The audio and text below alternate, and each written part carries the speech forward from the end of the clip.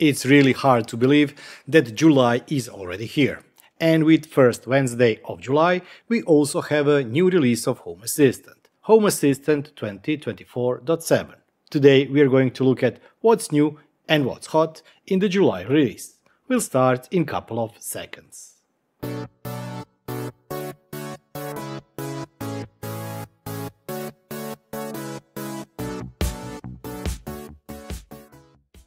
Since this video is recorded a couple of days before the official or final release of Home Assistant, there may be some changes in this Beta 5 or after this Beta 5 that may end up in Home Assistant or at the last minute get pulled out of the July release. There are probably gonna be a couple of additional beta releases, but since I have to edit the video and also release it a day early for the YouTube channel members, I have to select on a cut date and record video based on a specific beta version.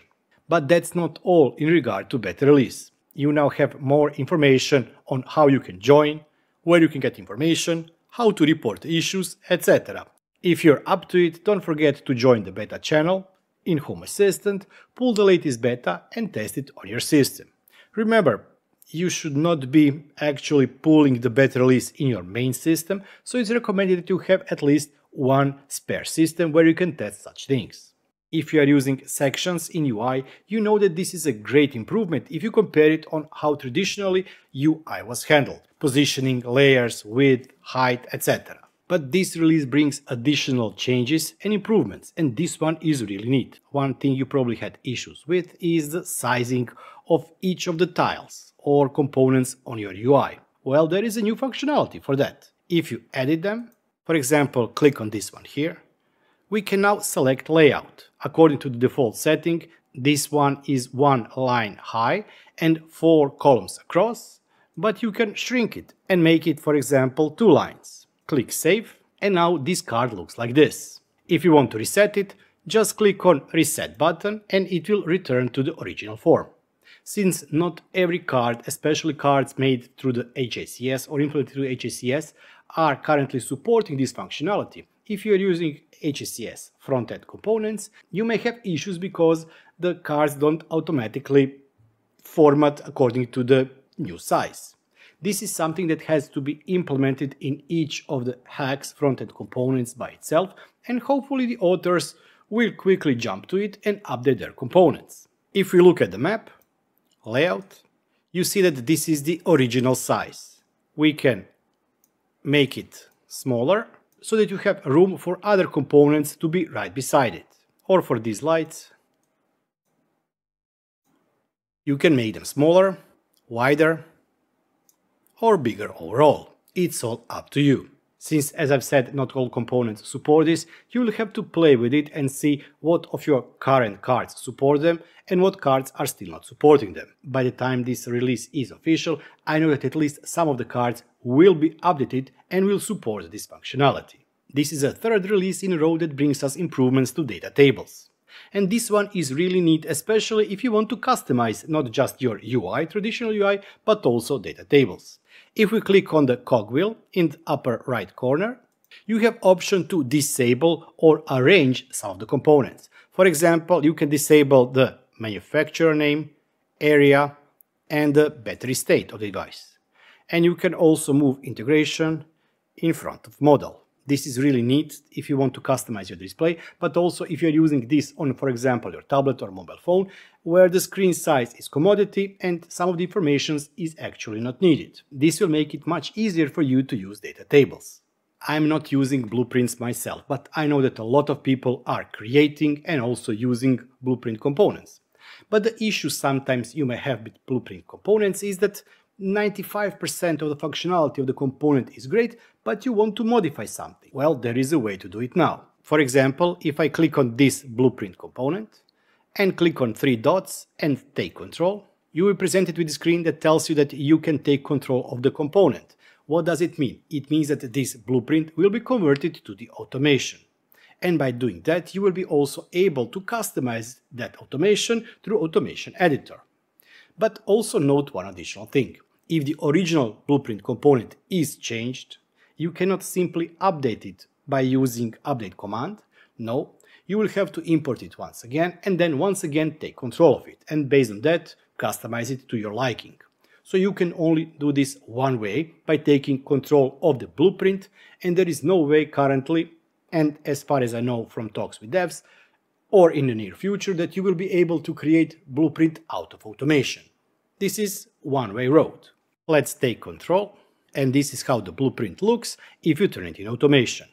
You can of course also see it and edit it in the YAML code too. This is something that I know a lot of you will appreciate and will be using in future. But I must repeat once again, remember that when you take control of the blueprint, convert it to automation, you will not be able to get it back to blueprint. But besides those changes, there are also new integrations. You now have option to hook up Aquacell to Home Assistant for monitoring your water softener, Ista EcoTrend to monitor your heating, hot water and water consumption, Mealy for managing your recipes and the meal planner, and Gnocchi or whatever it is called to hook up this very expensive device to Home Assistant, where you can make any surface work as a button or something. But with each release, besides just new integrations, we also have a lot of improvements to existing integrations. This time these are the Matter integration, Android TV, Full Kiosk Browser, Unified Protect integration, Reolink integration, and Reolink has really been getting a lot of love in last couple of months, Bang & Olufsen and Nanolife integration too. But each time, besides new integrations and improvement to other integrations that you read in the release notes, there are also a lot of additional updates and improvements that do not end up in the documentation. This time we have really a lot of them. Each integration has its own level. Platinum is the highest level of integration for Home Assistant. While we are still working on the same principles of how they are classified, and yes, there will be changes, but not so soon, to all of the integrations and how they are actually classified, this month ESP Home, Pilot and Telemetry have reached the highest Platinum level of the integration. Plus some more integrations have been added to the UI configuration. That means that in future, if you want to add any of these integrations, you will not be needing to do YAML configuration for them. Instead, you can do it directly from the integrations menu. And these are the feed reader, generic hygrostat, generic thermostat, intergas in comfort, music player dimmer, one-time passwords, Pilot and statistics. Unified Circuit has been deprecated with the 2024.5 release and now has been removed from Home Assistant. And you probably have seen Stream in regard to ESP Home. There were a couple of changes on how updates can be pushed, where they can be provided, host, etc. So between Home Assistant and ESP Home, there are changes that will help those two work together much tighter.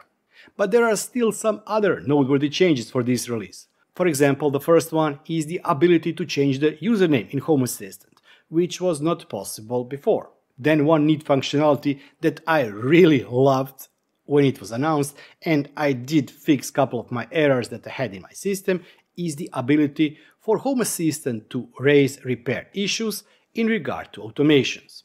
Previously, in the list of automations, those marked with, I believe, red sign were the ones that were not working correctly. But now, besides just that list and that icon, you will also get the repair list item in the repairs list.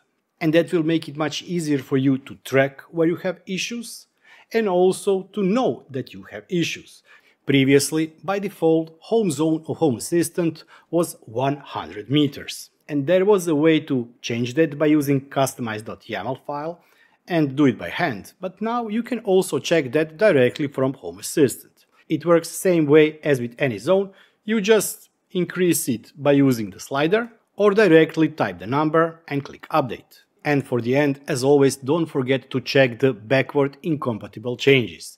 This list tells you what has been changed, removed, or what works differently than it used to work before. For example, as far as authentication goes, the old method has been deprecated and now has been removed. If you are unlucky one to have B and W, then you are also unlucky and will have to change to lowercase state values. Logitech has killed Harmony products, and with this release we are saying bye-bye to switch entities that have actually been deprecated since the 2024.1 release. And if you are using Z-Wave, Besides just paying for very expensive products, this release will force you to update your Z-Wave.js server to the newest version.